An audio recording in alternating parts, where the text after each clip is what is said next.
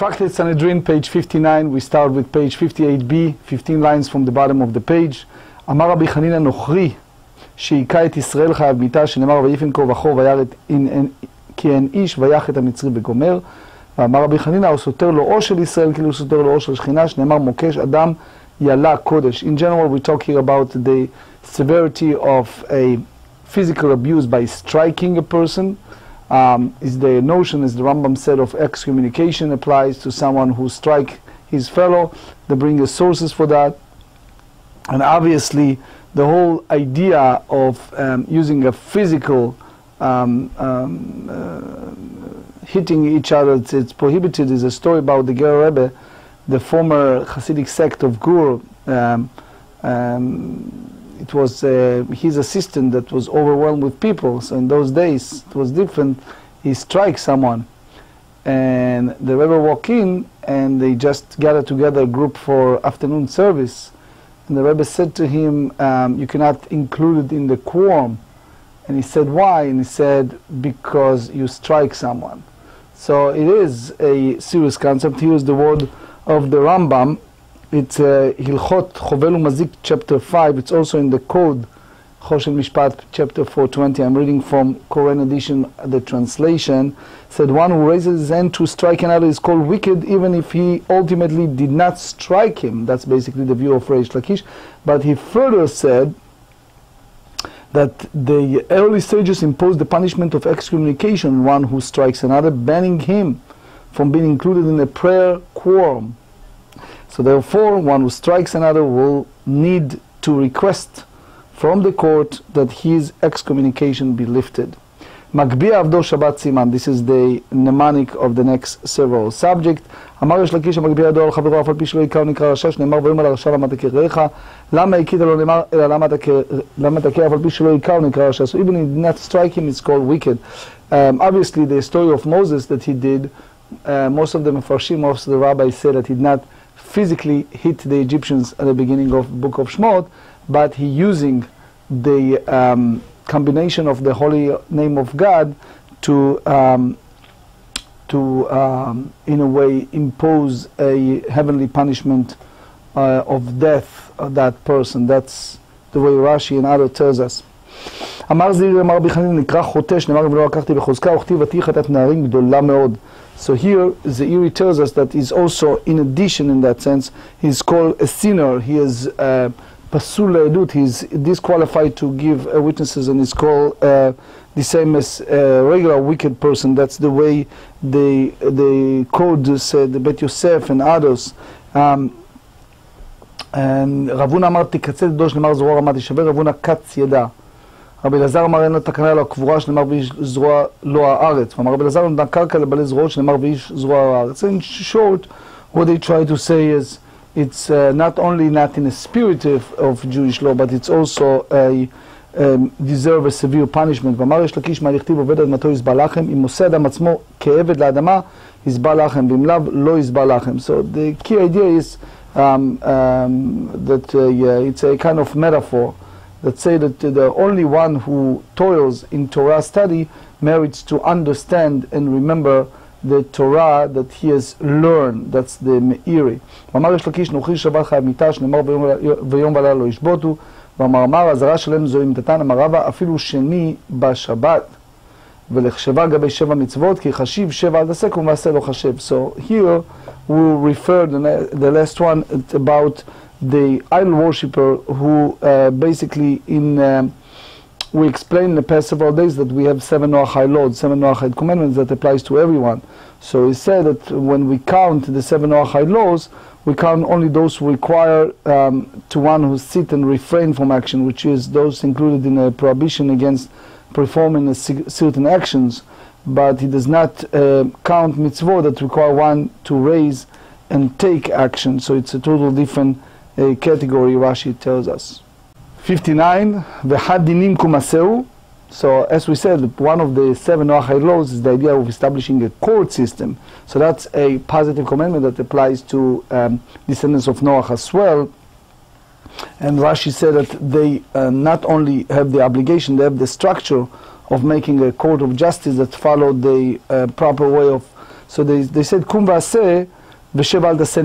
It's basically a obligation to establish a court and carry out justice, is also the prohibition against doing injustice, so you can go in both ways. ואמר רבי יוחנן, עובד כחולים שעוסק בתורה אחרי המיטה, שנאמר תורה ציווה לנו משה מורשה, לנו מורשה ולא להם. So obviously you differentiate between idol worship.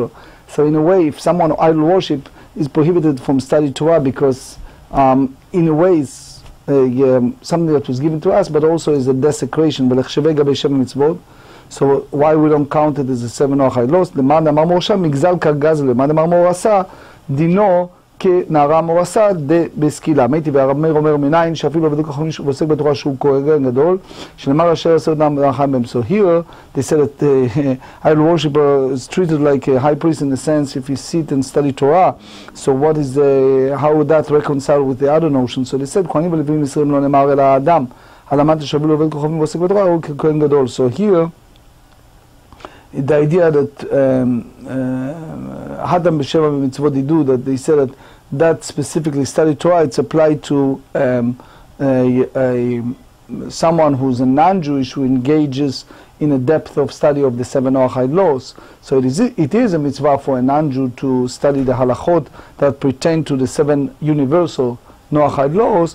When he does those, obviously he's highly regarded. Rabbi Chanina ben Gamliel omer af adam min achai. So also the prohibition against drinking blood from any form of animals. So that's a derivative from the book of Genesis chapter 9 verse 4. They said, "Ach basar benafsho damo lo tochelu." One flesh with its life, which is its blood, you shall not eat. Ze'ever min achai. That's a prohibition against eating, especially when the animal is alive. It's cruelty, obviously, to take part of a living animal and eat it, but any form of drinking blood is prohibited. So only occupation of study with that for a non-Jew, it's a great, we take it as a highly regard.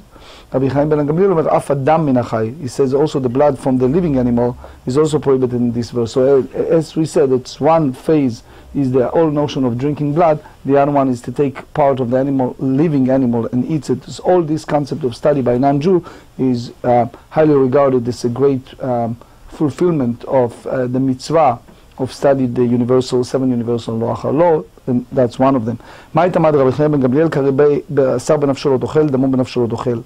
So this is the phrases that applies specifically to that prohibition involved with living animals and drinking blood. The sages take a different concept for those sentences in the Bible, and they apply it for eating limbs from living creeping animals. So the verse indicates that the prohibition does not apply to creeping animals, which we study on page 59b, whose blood is not considered separate from their flesh. כיוצא בדבר אתה אומר, רק חזק לבלתי יכול אדם כאדם הוא הנפש, וגומר, רק חזק לבלתי יכול אדם זה עבר מן החי, כי אדם הוא הנפש זה אדם מן החי. So basically the whole concept of any indirect connection to blood is prohibited, and we basically said that that's living animal, the application of Rabbanan, how the sages interpreted.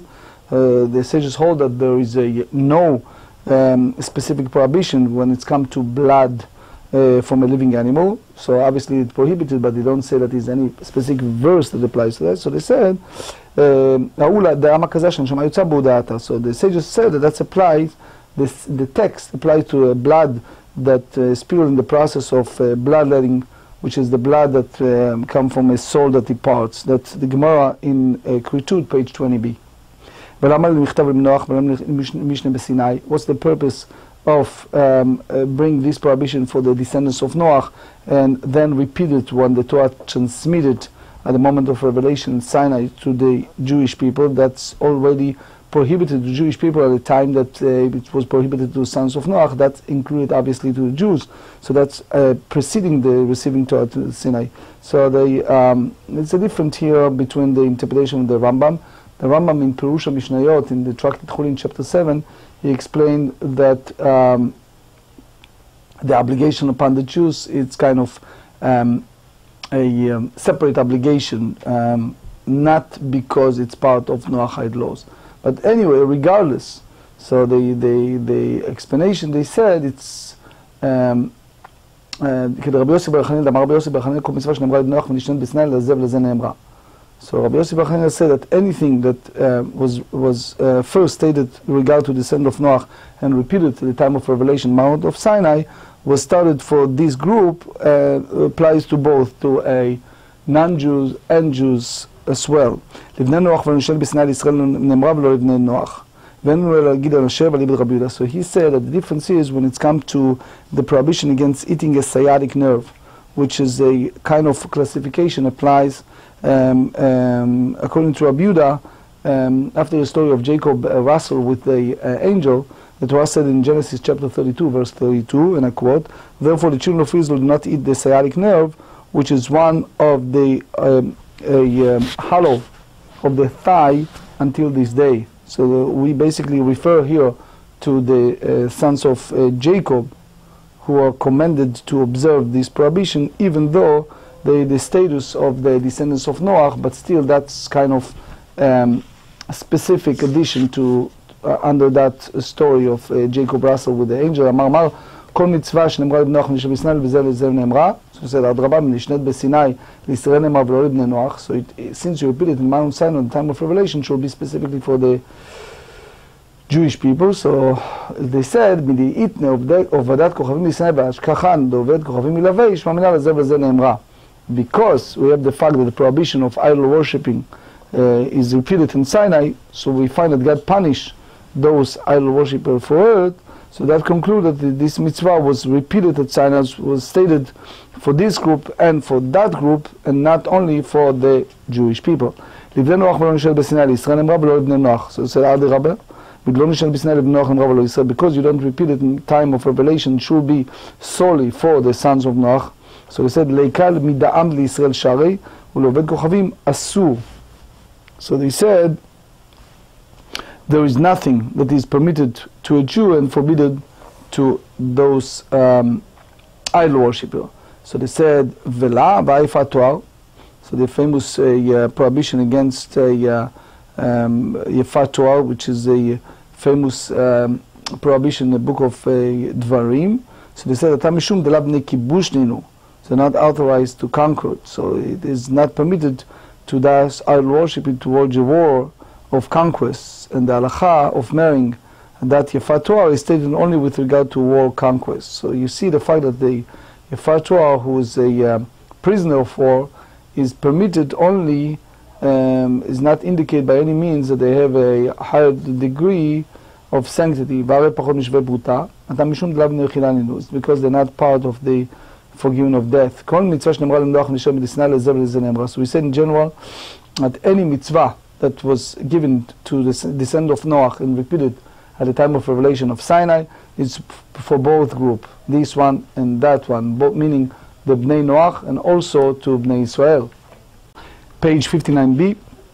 So the Gemara asks, Varei Milah, the mitzvah of the having the brit, the circumcision. They said the descendants of Noach, Abraham and his descendants, who is the status of the descendants of Noach, they said that you should keep my covenant in Bereshit, Genesis chapter 17. So that means that it's applied to Abraham and his descendants, and that's considered part of the Noach because they are before the giving of the Torah. So they said, Venishnet Besinai, we said it again in the book of Leviticus chapter 12, they said, Ubayom Hashni Imol, said that the 8th day it should be a circumcision. So the obligation to do the Brit Milah applies only to the Jewish people, the Marshal, and others, Tosfot Rosh, have a lot to say, but we just give you the vignette, the key point. So that's the whole idea of we allow, if it's a Brit Milah, the exact 8th date occurred at Shabbat, that overrule the Shabbat, and therefore we allow to have Brit Milah, the circumcision on Shabbat, ביום ואפילו בשבת. סוז מברי פריאה ורבייה שנאמרה לבני נוח וכתיב אתם פרו ורבו ונשנית בסיני לך לאמור להם שוב ולכם לא לכם. לישראל נאמרה ולא לבני נוח, that's the mitzvah of being fruitful and multiply. So said, ההיא לכל דבר שבמניין וצריך מניין אחר להתירו הוא דעתה. So this applies to anything that prohibited by an official vote of the Sanhedrin require another vote to permit it. So even you have this type of rabbinic prohibition is no longer relevant, it is automatically cancelled, but rather a special ruling is requested to cancel it. So that's you derive it from the Deuteronomy chapter 5, specifically canceled the prohibition that had issued before the giving of the Torah. יחי כל אחד ואחד אינה מנאמה משום מילתא יתני, הכי כאמר הזרע מידר מתנבא למה לי ואין לנו להגיד הנשה בלבד וליבד רבי יהודה הנאמה לא יתני. So you're basically the sciatic nerve as we said earlier. היתנה לשום מילתא בעלמא, הלא יתנה כלל. That's one explanation. איבאיתימה מילה מעיקר על אברהם ודקה מעזר לרחמנה. So that's specifically to Abraham. They said, ותהי ברית לשמור אתה וזרעך אחריך לדורותם. אתה וזרעך אין איש אחינה לו. So that's specific to Abraham. אלא מתה בני ישמעאל לחייבו. It also applies to the descent of Ishmael when it's come to Brit Milah. Even it was given after receiving the Torah because Ishmael was the son of Abraham. So Yad Ramai explained that that obligation should be for both. The Zohar said that that's the reason why they prosper. But anyway, so they said, Ki biyitzchak yikra lechazara. So he said, Bnei Esav lechayvu. So he said, biyitzchak velo kol yitzchak. Matkev l'arabosha lamata bnei k'tura lo lechayvu. So he said, if that's the case, so the sons of K'tura, which some said was Agar, it's depending on the view, so they should not have the obligation to observe the circumcision. So obviously there is a lot of mefarshim that goes and explain what exactly happened in the Torah, in K'tura. It's Rabbeinu Yonah and the Chidushei Aran, what exactly involved with the, but Ha'amar Rabbi Yossi bar Avin v'Itamar Rabbi Yossi bar Chanina et briti heifar lerabot bnei K'tura. They said they broken my covenant. You derive from that that's included the sense of K'tura and the obligation to observe a circumcision. But as you see, there is a variety of explanation what exactly if the sons of Agar, how far they obligated with the Brit Milah, and you can see more in the Mefarshim here, and we'll continue with that Mitzvah tomorrow.